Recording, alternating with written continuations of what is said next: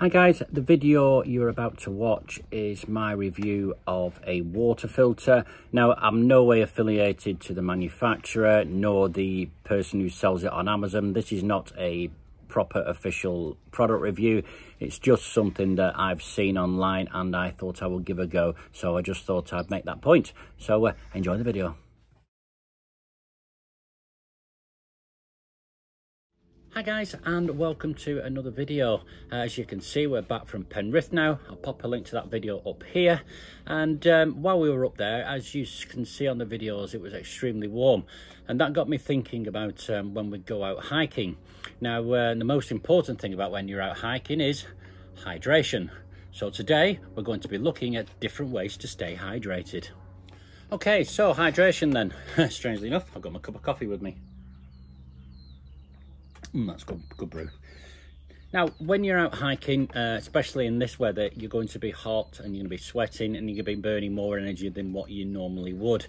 So you need to maintain your fluid levels within your body so you don't dehydrate when you're out there, because dehydration can cause all sorts of problems, confusion, and you'll use lots of energy, and it's really not a good position to be in.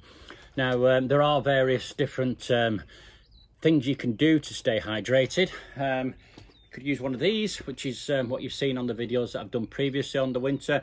You fill this up with water and pop it in your day sack.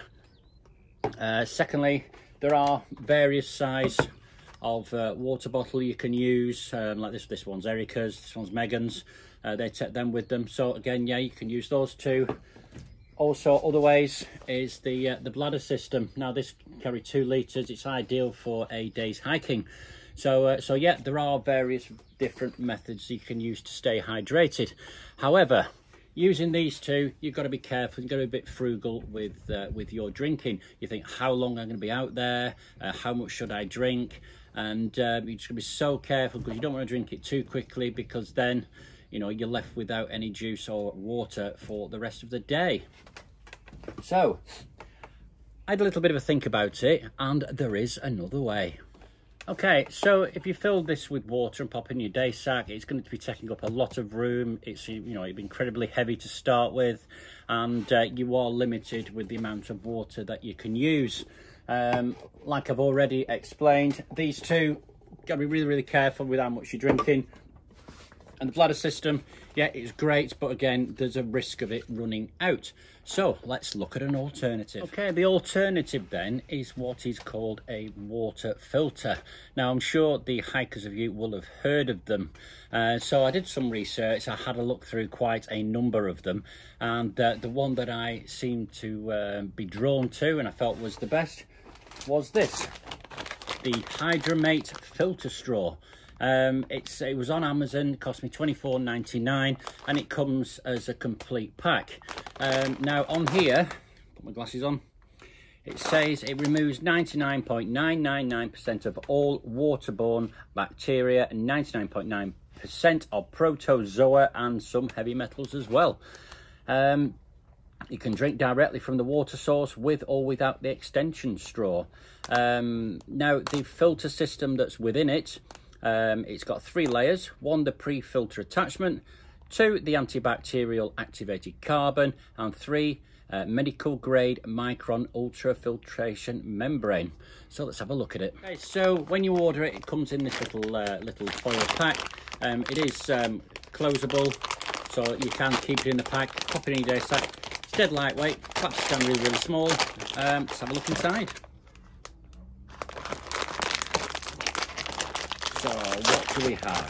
Okay, we've got the actual straw itself, 2 ends. It tells you which is which, bottom and top. Now the bottom end has a little compass on it. Don't know how good that'll be. You unscrew that and you've got the straw attachment at the bottom there.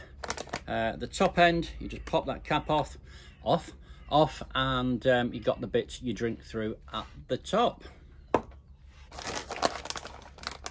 Then it comes with this straw and you can see the filter on the end there, which pops on the bottom of the straw like that.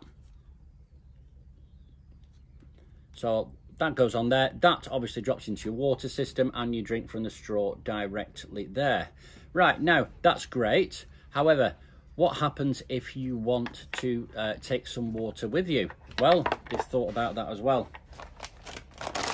They also include the Hydramate foldable water bottle. It's got a cap on it with the pull straw so you can drink directly from it. So what you do with this, unscrew the lid, pop this into some water, screw it onto the bottom, and then you just squeeze the water through into your various water bottles. So I had a play with this yesterday, and it seems to be okay. Obviously we'll need a proper test when we're out hiking. So what we're going to do, we're going to put it to the test. Right then, we're going to put it to the test. Obviously, as you know, I'm in the back garden, so we're going to be using tap water for demonstration purposes. Now, it does state on the information leaflet you get with it, it doesn't remove chemicals or fluoride.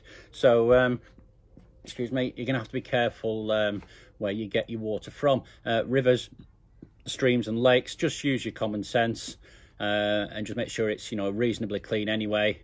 And you know, use them as your water source. If it's looking brown and a bit manky, leave it alone. But yeah, we'll put it to the test with the tap water. So okay, so for demonstration purposes, this glass of water is going to be the stream that I've found while I've been out hiking. Okay, I've run out of water and I think need a drink. So what I'm going to need, my little straw, unscrew the bottom there, pop my straw on here, sure it's a nice tight fit, undo the straw at the top and pop that straight into the water source, and then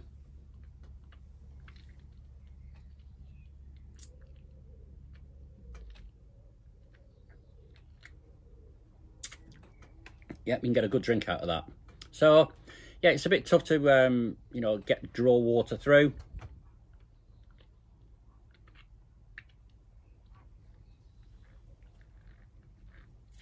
But once you get it going, it's all right. Right, okay, as I don't have a lake, stream or river in my back garden, I've got my washing gut bowl with some cold tap water in it.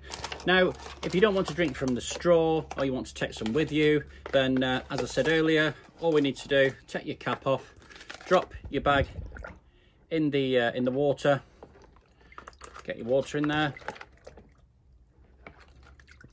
Once that's done, all we need to do is just to pop the bottom end of the straw onto your water bottle,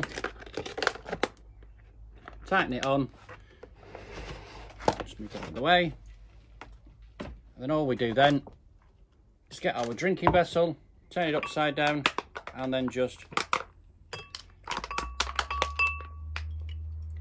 squeeze our water, clean fresh water, into our drinking vessel. It's now been filtered through, and then we can have a nice refreshing clean drink. Yummy.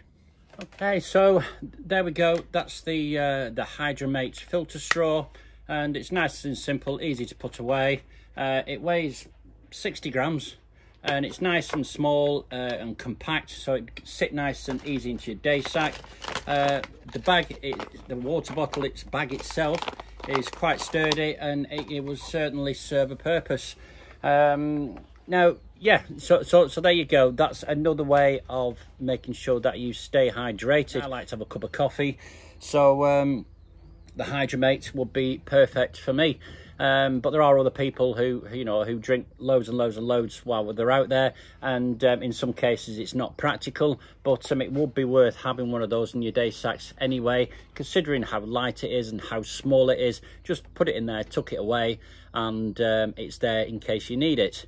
Now, when you're out hiking, obviously you're going to need a water source if you're going to be using it. So as I've said before on hiking videos, be prepared, make sure you know your route, and make sure that if you are going to be using something like the Hydramate, that there is a water source that you can access, because if you're going up a hill and there's no water around, then it's a pointless exercise and you're going to have to use one of the alternatives. So so there you go. It's all right, but it will need the test in a practical setting while we're out hiking. So if you do like the product, let me know.